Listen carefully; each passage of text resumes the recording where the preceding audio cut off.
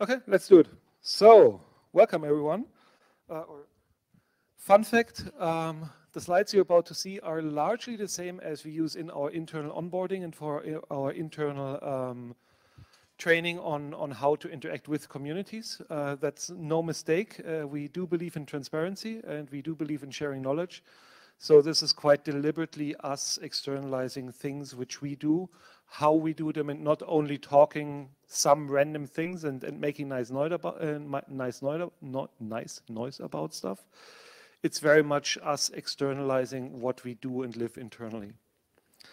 So just out of interest, because I always do this when I'm in a little bit adjacent communities, who knows what Grafana is? Okay, that's maybe 30%, which is great because I always like having audiences where people don't really know it. So I probably don't have to ask you if you know what Grafana Labs is, but do you know what Prometheus is? Anyone? Okay. Kubernetes? Okay, no surprise. If you're using Kubernetes and you're not using Prometheus, you might want to reconsider. I mean, they're literally made for it, literally made for each other, and the two founding projects of CNCF. Anyway, so I'm going to start with a few theoretical bits, and then we go into the application part. So what is a community? A community is usually a group of people who have a certain commonality. This commonality might be in various shapes or forms. If you are into fishing or skateboarding or whatever, like you have some reason why you feel the need to meet with other people of that certain group, like for example open source. There are a few also in the source files. You can also click the things. You can download them. So if you want to read more on any of this, there's also source links. So there's a few when you come from German, and I am German. There is a few nice translations. Gemeinschaft and Gesellschaft. Gemeinschaft is this community, and you are based largely on roles and values and shared interactions, and a lot of this is intrinsically motivated. Like people can't force you to go to this one bicycling club. You come there and you go there and you keep coming there because you want to do this out of your own desire. Contrary to society, where a lot of interactions are not very direct, a lot of things like you send a letter or something is very indirect. You have a lot of impersonal roles and a lot of formalized values. And a lot is driven by external or extrinsic motivation. For example, you don't want to be fined. I mean, that's a good example while here in Singapore. Or you don't want other people to look down on you or something. So a lot of this is extrinsically motivated, not intrinsic. There's another translation of Gesellschaft, of where people come together, and that's cooperation. And this is very much based on formalized roles, and it always has an inherent structure. The others also have inherent structures, but not as raw, as easily seen as corporations. And part of why you are at a company, and if you're here for work, is literally called compensation. So you are being paid for using your time, for not being, I don't know, at the beach with your family or whatever, to do the thing you're doing at work. So this is very, very much an extrinsic motivation. And yes, any healthy company has a healthy internal culture. So what is community not? And again, this is what all the people joining Grafana Labs see, including marketing and including sales. We take this seriously. Communities are not a sales channel. They're not a marketing target group. They do tend to reject outside commercial interest quite strongly, as most people in this room would probably attest to. And communication with and within communities often has its own rules. It's not that you can just like go from one to the other and everything is the same. Over time, they develop certain patterns of communication, certain memes, certain in-jokes, certain ways of how to interact with each other. And it's important to take this into account and honor this kind of thing, because it's really, really easy to get this kind of thing wrong. So why do we care? And again, this is from the perspective of internal. A large, arguably the largest part of the success of Grafana Labs, and maybe I should explain this, because if you don't know what Grafana and Grafana Labs is, Grafana is a visualization tool which visualizes data for basically all all databases you can think of. And people use this primarily for operations of IT, of cloud native microservices, whatever. But also you can use this at industry. I literally know someone who runs a port, and they have a weighting thing in the conveyor belt, and when they take on coal, they can see how heavy the coal is. From this, they deduce how much moisture is in the coal, and they can stop the conveyor belt when it's too moist, because it would spoil the rest of the batch. So that's all of the things that you can do with this, and Grafana Labs is the company which provides this open source, but also sells services based on this. So, and this, again, is something we teach the people internally, and also which is coming directly from the founders. That Grafana Labs honestly tries to teach the community well. And the communities, as you can see, are also repaying with engagement, are also repaying with like attending conferences or speaking positively about a thing. So there is also quite some egoistic motives in this from the company perspective. But the good thing is we found a way to align those incentives, so we don't do open core or anything. It's true actual open source. So the thing is that as a company which actually is built on open source, we actually do believe that this is a strategic requirement for the continued growth of the company. And if done right, and this is also part of being honest for anyone who invests in community, like I'm director of community, Grafana Labs pays me to do this. Yes, there is something we get back, and that is that this is an integral part of the sales motion if done right. Another really nice survey, they did one again, I think, last year, but the results are basically the same. Stack Overflow asks how developers choose software. And if you look at the first three, starting free trial, asking other developers, and visiting developer communities, those are things which are done really well within open source. Open source enables all of the three of those. Of course, you can just use it yourself, you can try it, you can talk to others who are using it, you can find people at conferences who are excited about it. So leveraging this dynamic where software is eating the world, and as such developers are eating the corporations or defining the corporations, and more power is given to developers. You can actually shape as a company what people, way before they ever have a potential commercial conversation with you, use or do not use by honestly making the open source absolutely stellar and supporting the open source user as if they were paying users. There's also a personal example in this. I've been in open source for 25 years by now, which is a long time. And there was something within Prometheus. Again, Prometheus is a monitoring tool. It's a database for metrics, and it is tightly coupled to Kubernetes. So the type of monitoring or observability data which Kubernetes emits is precisely in the format which Prometheus ingests precisely course Prometheus exists. So they are super, super tightly coupled. Anyone who's using Kubernetes in any way or form is using some way of Prometheus or Prometheus compatible software. And in late 2015, early 2016, it was me as a member of the Prometheus team, not working at Grafana or anything, recommending within Prometheus, hey, can we deprecate our own visualization solution? Because Grafana is so much better. Is this something we would be willing to do? And yes, we were willing to do.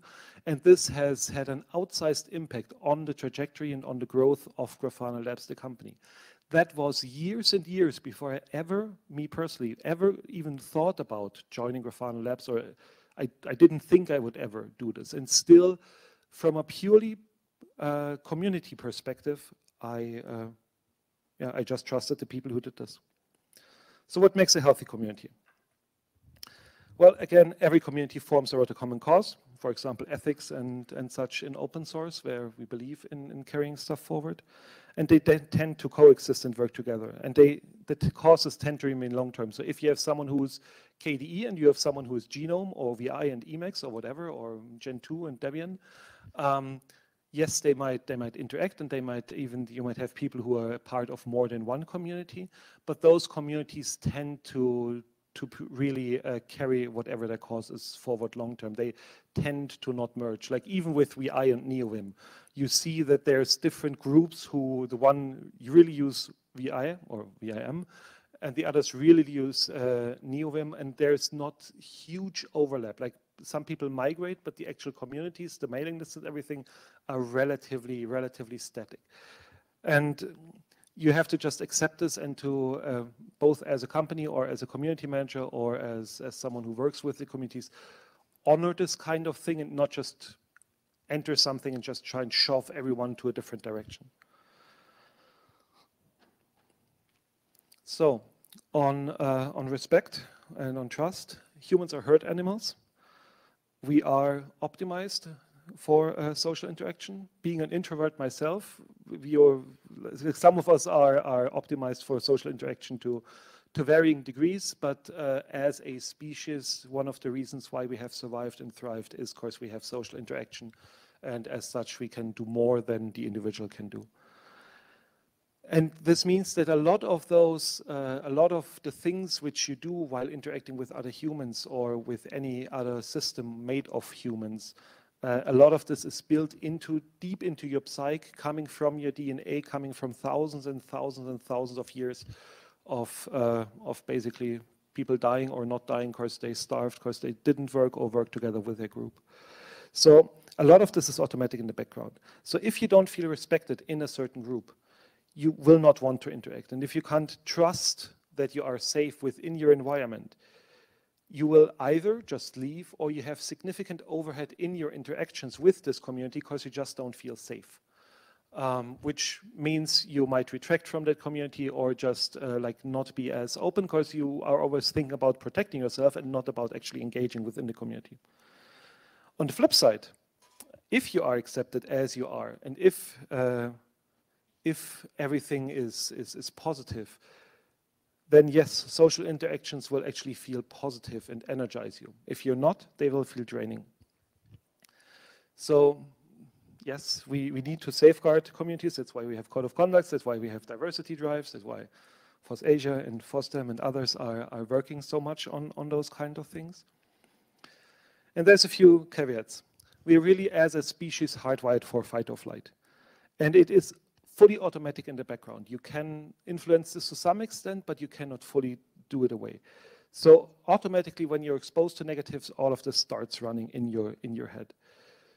So if you don't feel secure, you will act more insecurely, you will act more defensively, you will also act more aggressively, and others also fall into this pattern. So if you come to this inflection point of a vicious cycle where things just devolve, it's really, really easy to basically lose whole communities and just have them go down the drain.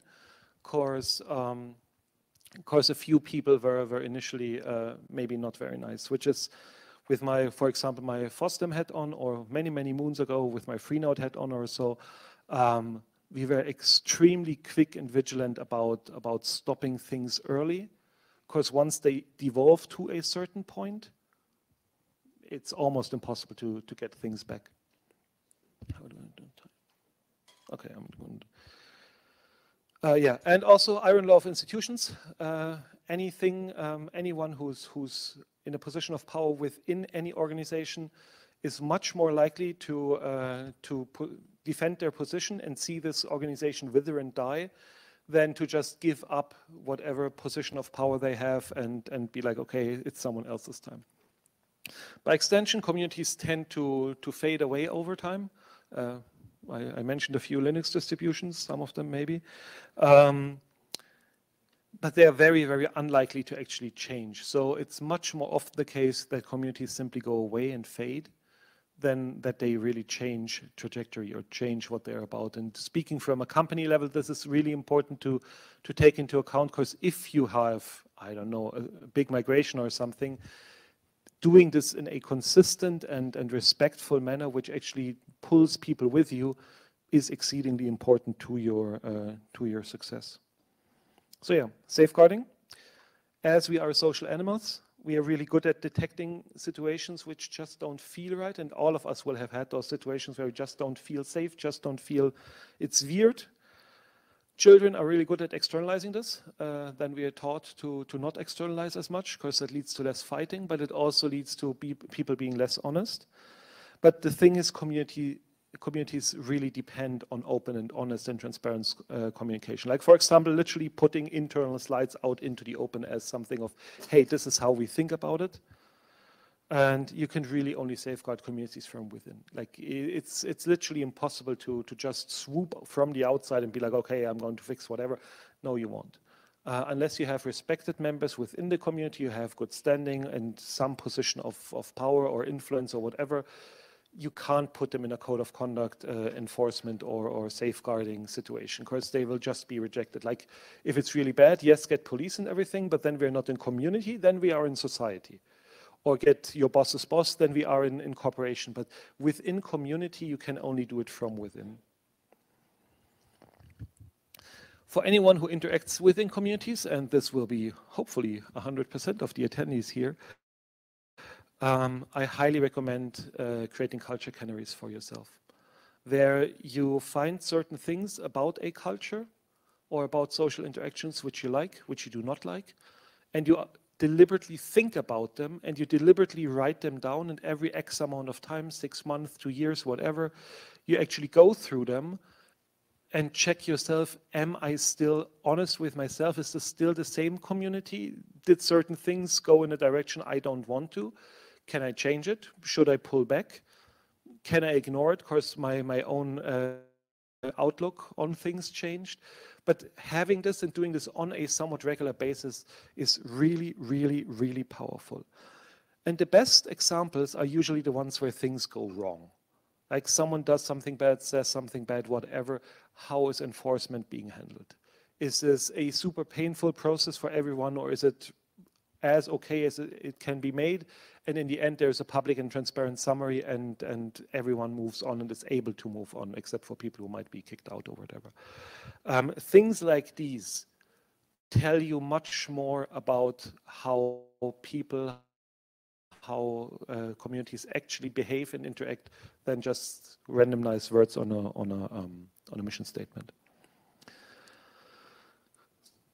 The summaries, basically to avoid changing your own definition of what you accept within a community interaction, write it down, keep yourself honest about it, and never ever talk about it. If I tell you what my culture canaries are about, for example, interactions within giving talks, they become more or less useless. Of course, people can start optimizing for them if they want to push me in a certain direction or whatever. So yes, you can make suggestions to others if they don't come up with their own, but don't just tell them your own. Because as Goodhart said, when a measure becomes a target, it ceases to be a good measure. So, formalizing all of this. Most communities have at least informal roles. This person who always shows up and does a certain thing over years and years. We have this at FOSSDEM. I'm certain we have this at FOSSASIA, where people don't even like have real formalized roles. They just show up and they do the thing, and then they go away and they just keep doing it. There's also obviously formalized roles, in particular as you grow, as you, for example, need a legal entity, and once you need to start handling money and such, you need to have some structure, and you need to have people within that structure who have formalized role, because that's how you interact outside of the communities, but they always have informal ones. Visible and transparent structures. So how can I actually interact with this? Like, if I have a complaint, or if I want to help with, I don't know, shepherding speakers or whatever, how can I interact with this? How can I get started?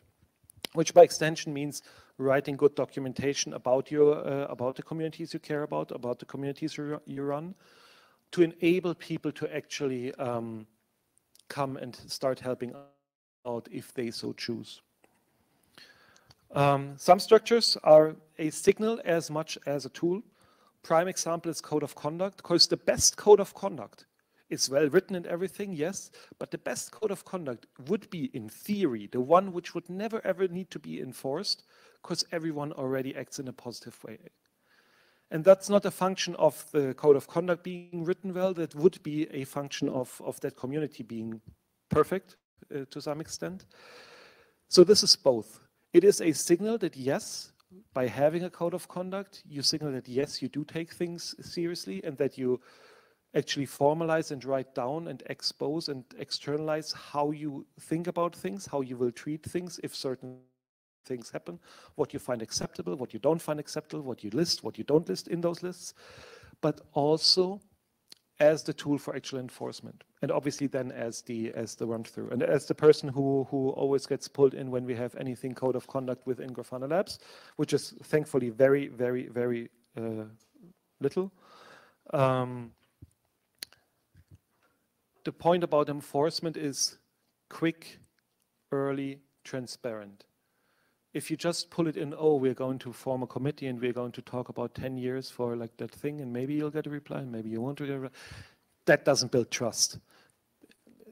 It's not a soap opera, so you don't have to do all the details in public. You absolutely shouldn't, but at least at the end you should post a summary or a once yearly report or whatever, where you just say, okay, this is what we did in the end. So there's also limits. Communities exist within a context, within a society. If here, I don't know, the fire protection brigade comes and tells us we are not allowed to have this, of course, random example, I don't know, we can't just continue having this talk. We have to actually follow whatever the rules of the society are we are within. Your fishing community can't overthrow the government, I hope. And also, if someone who's external to the community or in the community decides to just unilaterally change a thing which the leadership of the community or of the project decided differently, it won't work. So there are still limits to this. So yes, they have limits in their impact, and it's really important to be aware of them. Applying all of this. So most, and again, this is the internal slides on purpose, no changes. So the hour here is Grafana Labs. At least for how Grafana Labs chose to interact with open source is that the products are actually based on open source projects. And the vast majority of what you have in open source is what makes up the product. It's maybe 98% of the code base. We have a very thin veneer of differentiation on top of the projects on purpose, because we want to have healthy long-term projects and healthy long-term communities. And the thing is, the communities themselves usually don't really care about the products. They mainly care about the projects, and that's fine. And that's something where, as a company, you have to be really, really careful to not overstep the boundaries. Again, open core is a good example, where you basically put all the really important bits and the really useful bits behind a pay gate, and people stop using your product as much and your project as much. We've seen this with several competitors to Prometheus, to Mimir, and others, which tried this and failed, and that's part of why Grafana grew so much. It's important to have an open governance.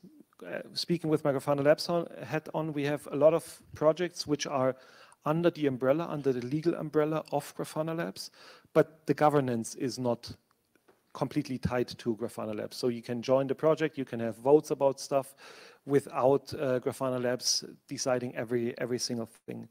In my specific case, all of the governances within the Grafana Labs projects are based on the Prometheus governance. Of course, I'm part of Prometheus and I liked it.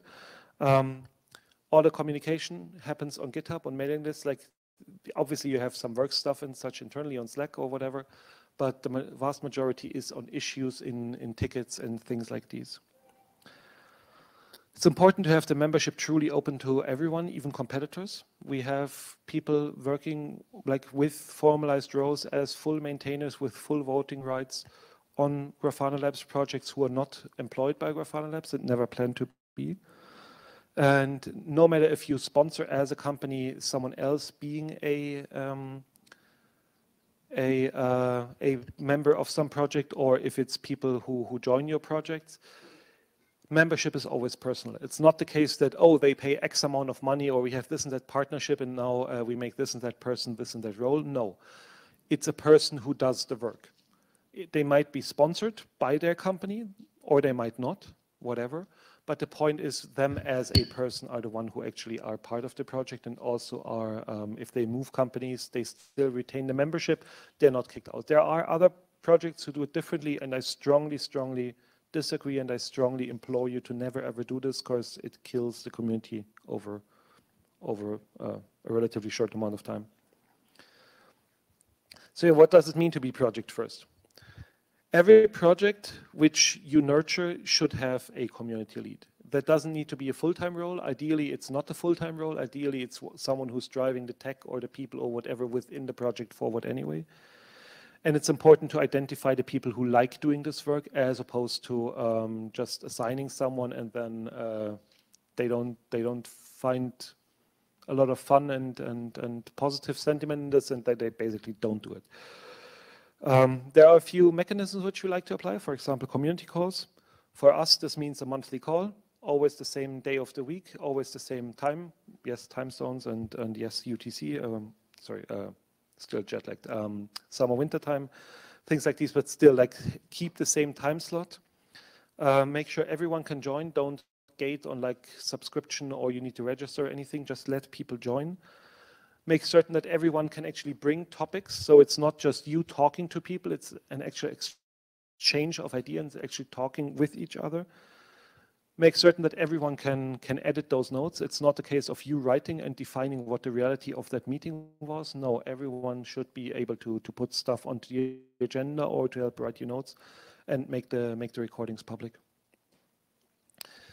Other things which we like to apply is we have a meetup series called Grafana and Friends, which is in various cities around the world. It's always in cities where we have 1, 2, 3 dedicated people who actually are committed to running this thing long term, and then we help them with like finding venues or getting pizza money or getting speakers, maybe paying for a speaker to travel to a place to speak at the meetup.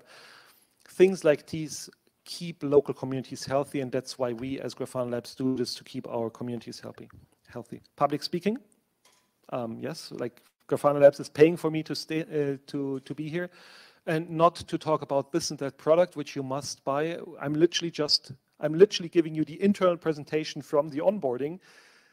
Grafana Labs does this because we do believe in open and transparent communication, and just by externalizing what we do, that we find other like-minded people who either like this thing and want to use the stuff, or maybe want to work for us, or maybe want to support it and buy from us. Like all of those are fine, and all of those are intended, obviously.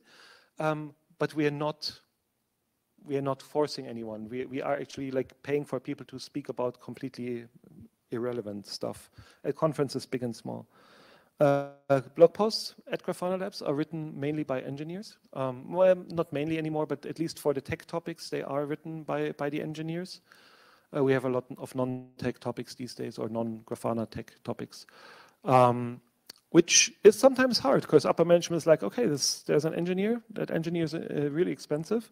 Why should they be spending half a day or so to write a blog post? I can have them implement a feature in this time.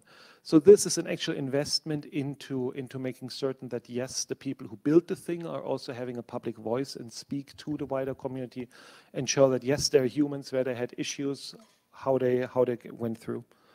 And obviously a ton of webinars where you just explain your stuff and do this again and again and again and again. Because one of the truisms of the fundamentals of tech, like for example this talk, is the actual content doesn't change, the audience changes. Like your math teacher at school, they will probably start their career and end their career teaching the same math. And that's fine. It's not that the content really changes, it's that the audience changes. So yes, webinars and just repeating what you've been saying forever is also good. As I said, engineers are expensive. Travel is expensive. And if you only send marketing people, or if you only send field engineers, at some point you will lose authenticity within the wider communities. You have to actually send the people who do those things. So one of the reasons why Grafana projects are so successful, and one of the reasons why Grafana as a company is so successful, is because we actively invest engineering time into public speaking, writing blog posts, interacting with the community, and basically just doing good stuff. And people take notice and they appreciate it. Yep. Final words of warning. Again, this is internal, and every sales and marketing person being onboarded sees those things. Keep marketing and sales mechanisms away from community mechanisms. You will mess up interacting with your community. You will also mess up in other ways and forms in life, in your work, in wherever, because that's part of being human.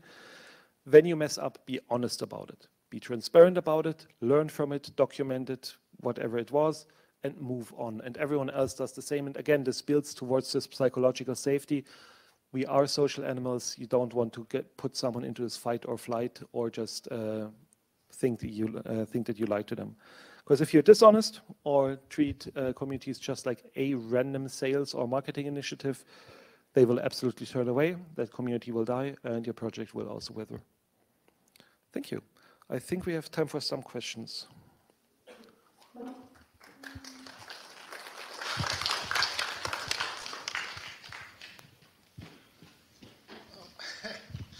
I was just curious, where can we see which cities have Grafana and Friends meetups? Meetup.com. Okay. Just go to meetup.com and search for Grafana and Friends.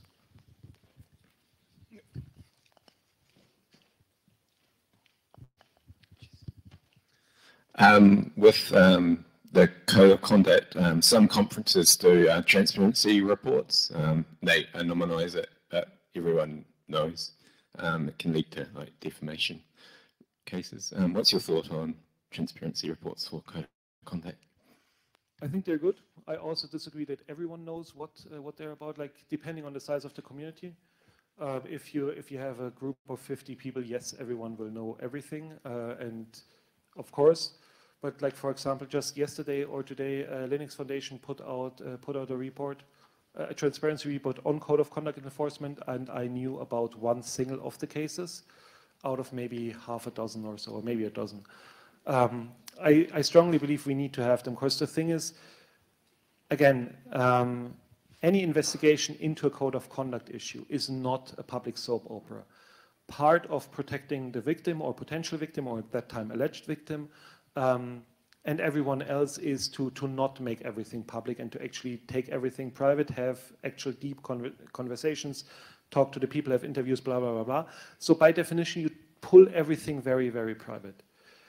The one way to validate this kind of thing is only by being transparent after, to the extent that you can, that you actually prove that you did something. So you can talk about, okay, as a result of this complaint, one person was told to not interact with this community anymore, or they will not be invited to the events anymore, or they need to have a cool down period of X amount of time. Linux Foundation also had someone apparently go to counseling and provide proof that they did go to counseling, like whatever. But you have a paper trail of, yes, we did engage with this, and yes, this is the rough thing which happened, and this is the rough outcome. So people who are thinking of, should I be considering to join this community, actually see proof positive that this is what you're doing. Anyone else? Anyone else? More questions? If that's a question, I feel honored. Richard, I'm just curious, your title is Director of Community. What do you do exactly? Do you write any code? I don't write any code. So what do you do? Your daily It's your a work? very good question. The answer changes more or less daily, and I'm not joking. So at a very basic level, I care about the continued strategic success of the projects we care about, which is primarily all the projects which we have ourselves, plus in particular Prometheus and OpenTelemetry, because they're highly relevant to us as a company. Which means, for example, organizing the dev summits for Prometheus until last year, running PromCon. This is the first year I'm not running it, yes. Things like these, writing the governance, making certain that the code of conduct is applied everywhere. All of this, but way, way more. Like giving public talks, helping internal people give public talks, polish their CFP submittals, a lot of license work. It's endless. All right, one more question. Anyone? I have one. A bit going on with the maybe with the people, like the structures of communities, like the governance and how they work. Do you see like different communities have different governance methods? Do you see certain methods being more effective than others, and would you advocate for some of them?